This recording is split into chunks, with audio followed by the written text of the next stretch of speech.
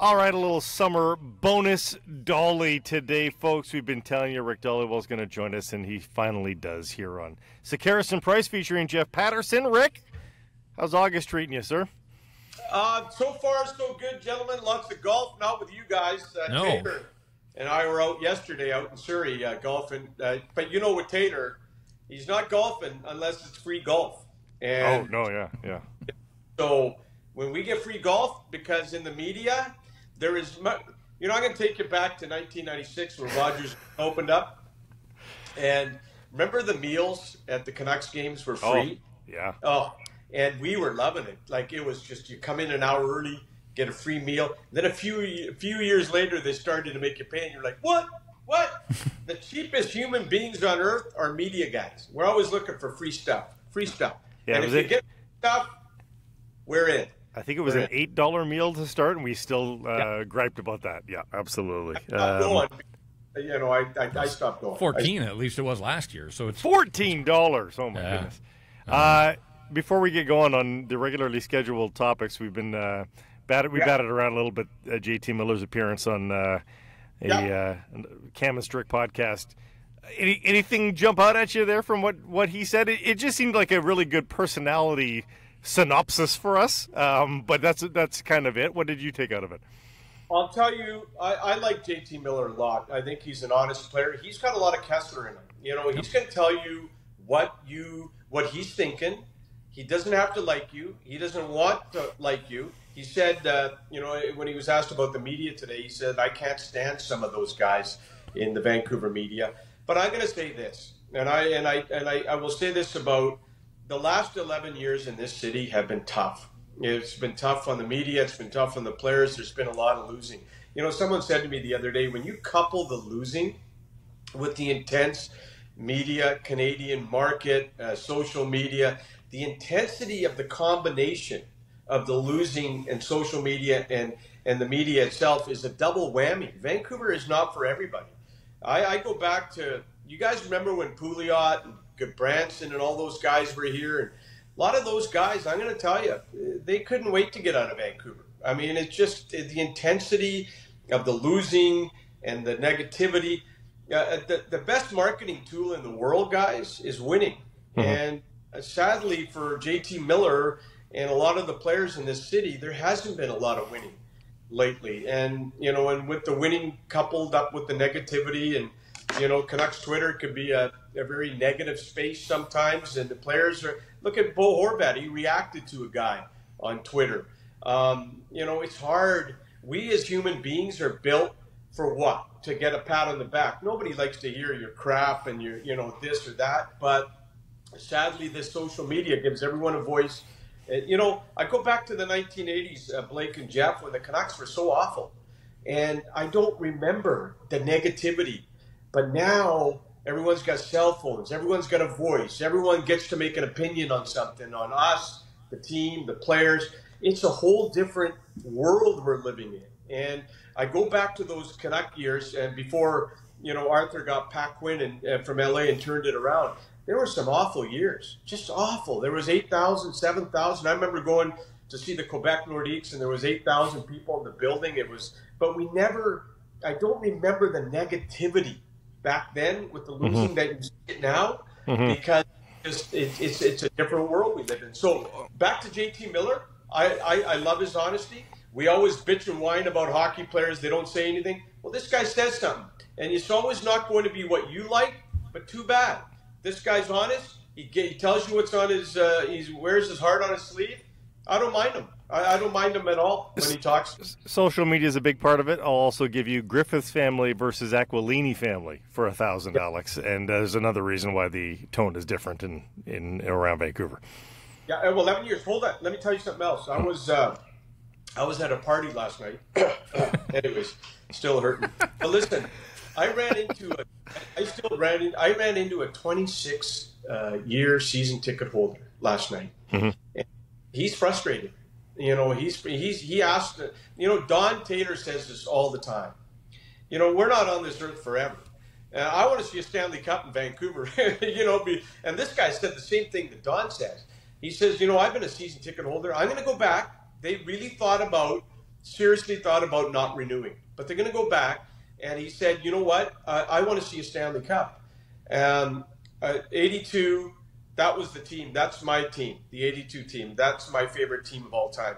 But anyways, he was there in 94 and he was there in 2011. But I felt the frustration from this 26-year season ticket holder last night.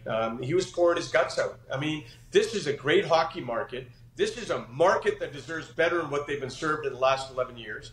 This is an intelligent fan base, but it's we just don't know when this thing's going to turn around, and it's turning around like the Love Boat very slowly. And late last night, you poured your guts out as well, didn't you? Well, not literally, but yeah, the crowd was going down nice last night. But listen. To hear a season ticket holder, and you know the prices today, Blake, they're not cheap. Well. You know, I remember going to the Coliseum in '82 with $10. Ticket was $7. The bus fare and the popcorn. I got everything in the $10. What do you get for at $10 at a hockey game now? Nothing. Not even a watch. Yeah. You know. So I felt this guy last night, 26 years. I felt it. You know, in the last, he's pissed. He's mad. He wasn't going to renew, but he did renew, and he says, "I'm going to give it one more shot." So if they're going to get this thing headed in the right direction, Elias Pettersson's going to be a huge part of it. Ricky, what's going on? It seems awfully quiet out there. We saw Sebastian Aho get his deal done. It's only the first week of August. I get that. But are the two sides, is there any chatter going on behind the scenes? Well, I checked in on Pettersson yesterday because I knew I was coming on with you guys, and I was told it's very quiet. The only guy on this planet who thought something was going to happen quickly was Matt Sekeres. And I don't see any urgency as of right now from either side, and I'll tell you why. And it's not surprising. I didn't think they were going to get a deal done in June or July, in July or August. The Canucks might be saying, hey, put up another 100 points, and we'll gladly pay you. And also, keep this in mind. You want Pettersson's new contract to kick in when the salary cap is increased significantly. You need it to go up a ton, and then he fits in nicely. His agents, Pettersson and JP Barry, they're going to bet on their player and that he's going to get another 100 points. And then they will have a lot of time to evaluate Pettersson as an RFA next summer as well, under different circumstances. In 12 months, Pettersson's stock could be sky high if he has another 100 points, right? And so, but in the end, I don't see any issues with either side getting the deal done. My biggest fear with Pettersson is that he pulls the Tkachuk or DeBrincat or Luc Dubois. A lot of good players have left Canada recently, guys, and no elite player is going to stick around and lose year after year after year. One of the reasons they're elite players is one of the great traits of elite players is they hate to lose. And in your prime years, you don't want to spend your prime years out of the playoffs every year. You want to be going deep in the playoffs.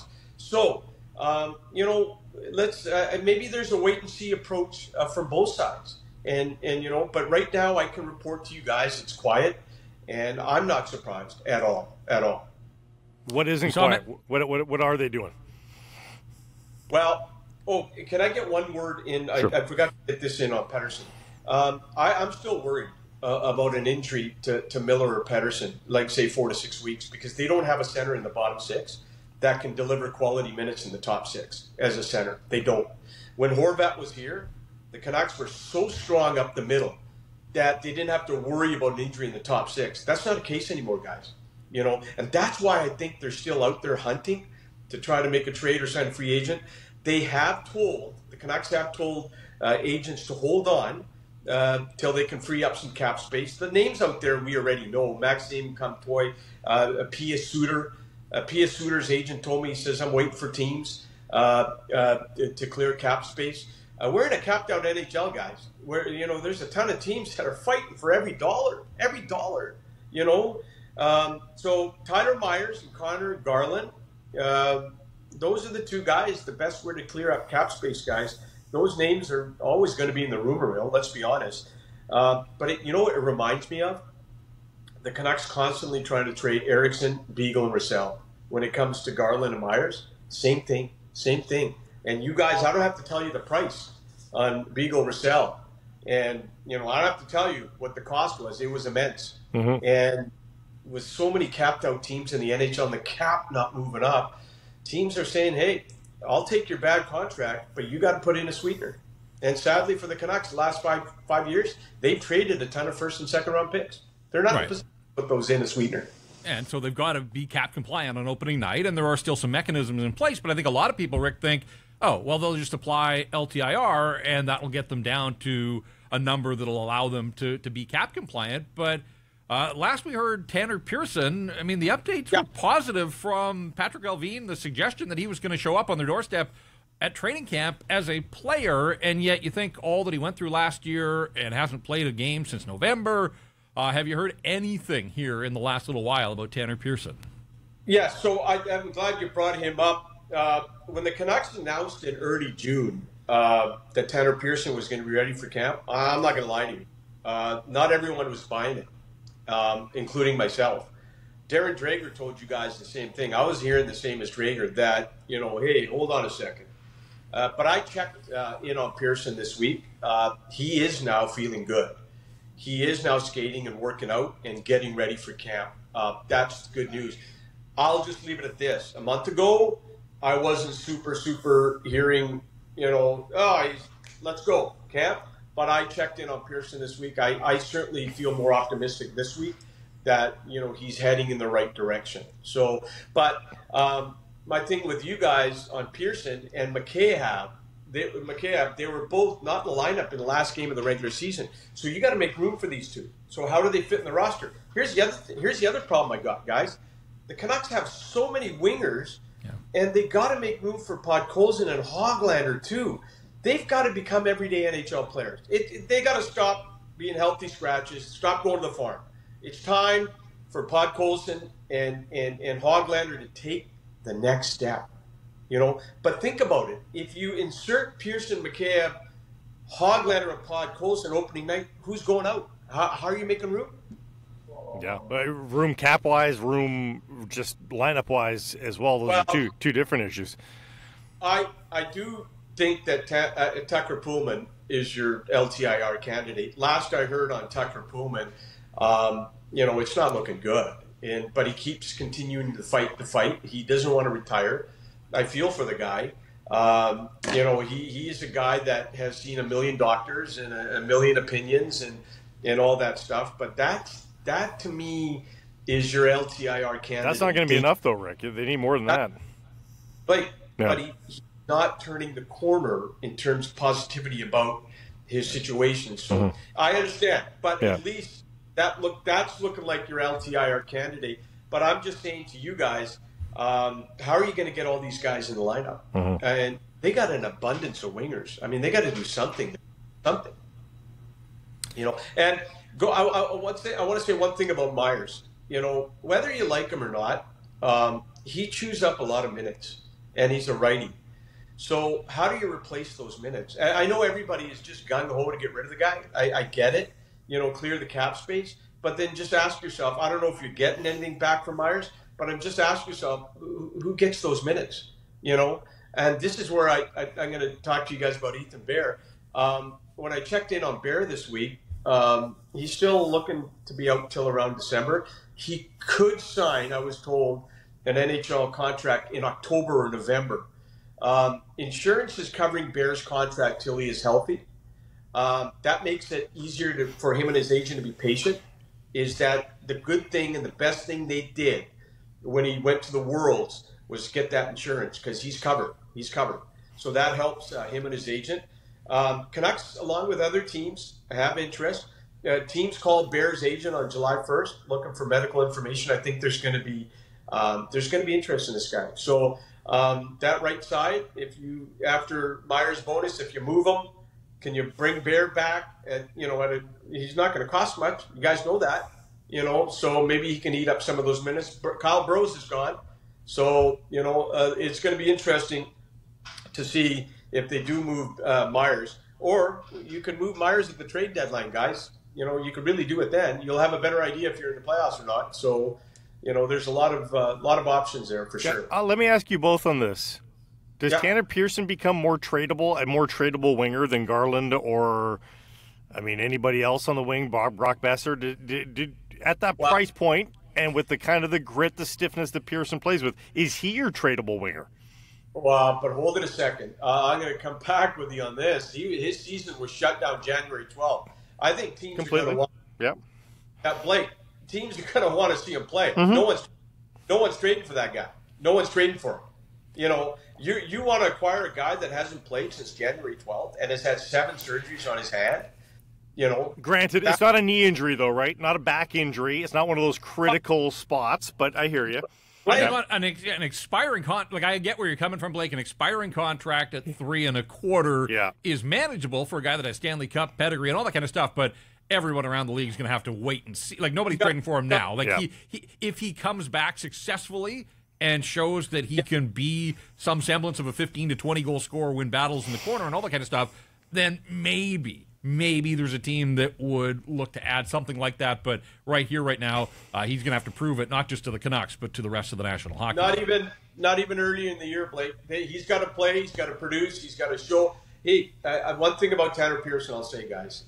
When Quinn Hughes went to bat for him, that told me a lot. When Travis Green was here, he had nothing but respect for Pearson in the dressing room. He's a mature pro. He's won. Does all the little things right. And I got to tell you, when Quinn Hughes went to bat for him, that was significant for me. And you don't go to bat for someone like that unless you know he's a teammate that's loved in that dressing room. But you nailed it too, Blake. I mean, he's on the final year of his deal. But how do you get him in the lineup? How do you get him up to speed? There's a new coach. The last time Tanner Pearson left, there was another coach. Now he's got to fit in with Rick Tocchet. So there's a whole lot of things at play when it comes to Tanner Pearson. What do you think? Like, we heard so much last year from management about how disappointed they were in training camp and ultimately the preseason, and that sort of set the tone. And we both, Alvin and Rutherford, kind of threw darts at Bruce Boudreau for his training camp. Yeah.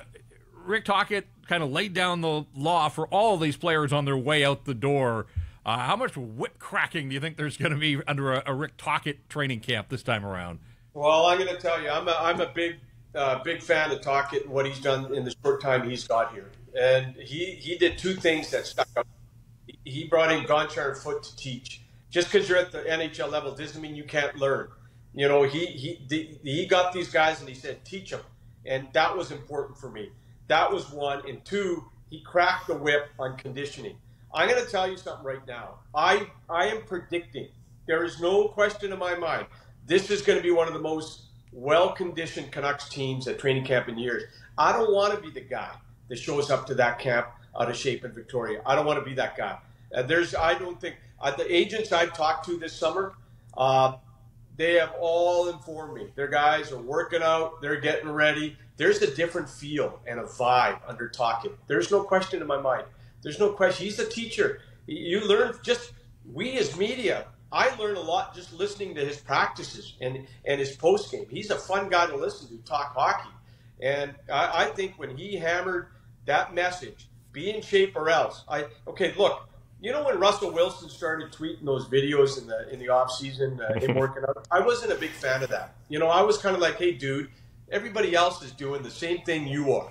But, you know, I'll tell you one thing. I love these Kuzmenko videos that he puts out. And I'll tell you why. The difference between Wilson and Kuzmenko is Kuzmenko is very likable. He, to me, was one of the best stories this past season. You know, he really was. This guy, we can all learn from Kuzmenko, even in adversity, even when he was benched, even when he was leading the team in goals. He didn't bitch or whine or complain. He just went to the end of the bench, sat there, came back. He understood that Tocchet was telling him, defensively, you got to be better. You got to get in better shape. He's doing something about it. He's a very likable kid. He's got that energy, good vibes. Unlike Blake, he's not negative. He's a good, positive guy. And, you know, that's what you like to see. And I just think that here's something for you. If, capital letters, if Kuzmenko was not in great shape and he still ended up with 39 goals and 74 points, what the hell is he going to be when he's in shape? You know, maybe Tocchet's telling him, this isn't the bar for you. The bar's higher if you get in shape. Negative. You know what? I know Kessler MF'd me, But I also know that Miller is not talking about me when he's talking about the guys in Vancouver that he hates. That could be Dhaliwal number one on the list, for all I know. Here's something for you guys. So where's the quote? This is going to be fun because I'm gonna tell you something right now. So JT Miller said today, I can't stand some of the media. So anyway, I texted Miller's agent. I said, hey, here's the quote. Am I one of these guys? He says, nah, I don't think so. I'm not one of them. I'm going to guarantee you Price is one of the guys. No chance. No chance. He doesn't know who I am. No chance. No fun zone. You're the fucking negative guy, Price. Miller is talking about you.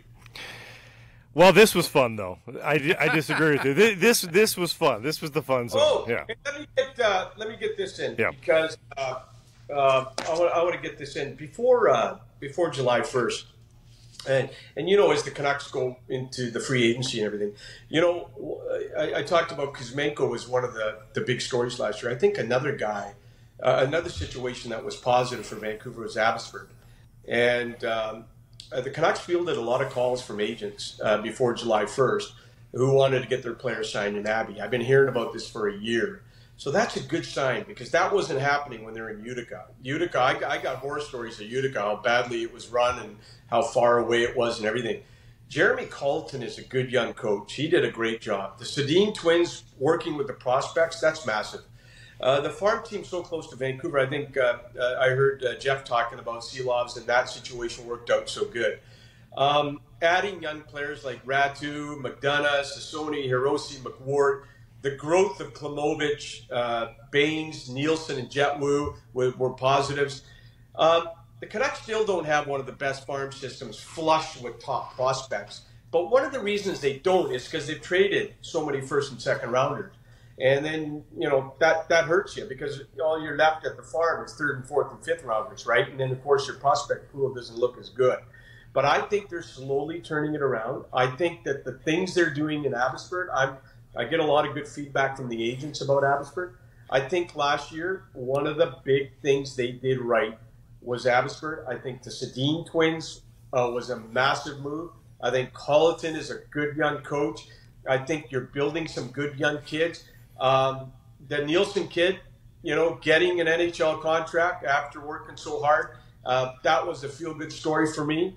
That kid worked really, really, really hard. He didn't go in the NHL draft.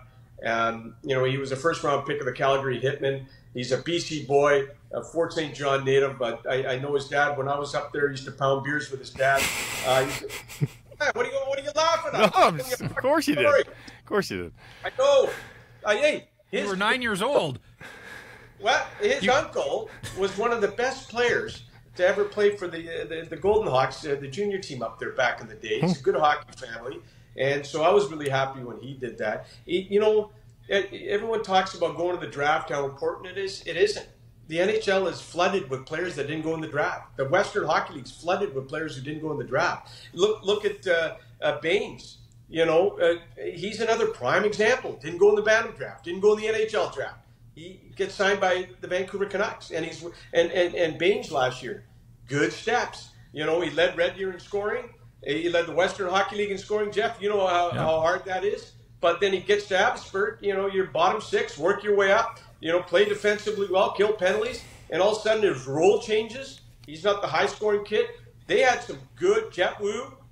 I didn't think that he was going to get a new contract in Vancouver, guys. He had a good year. So I just think I was really impressed with Abbotsford this year. I'm not saying it's the best farm team in the history of the world. I'm saying they are slowly turning that around, and getting to Abbotsford was a massive first step. Sub-poll question, do you think Dhaliwal can last the rest of the summer without coming on Sekeres and Price? My vote is no. I bet we talk to you in a couple of weeks' time because you're bursting at the seams with information, I bet. The Sekeres texts me he drives me nuts, 500 texts a day, that guy. Yeah. Eventually you'll give in again. Thank you for doing this today. I appreciate it. Listen, me and Taylor are going to Vikings, Seahawks Thursday, free tickets. We wouldn't go otherwise. We're too fucking cheap. But listen, we're going. It's going to be Donnie and Dolly road trip. September 5th, Donnie and Dolly back. 10 to 12, Check TV. Be there. This great clip brought to you by, wait for it, Great Clips. It's going to be great.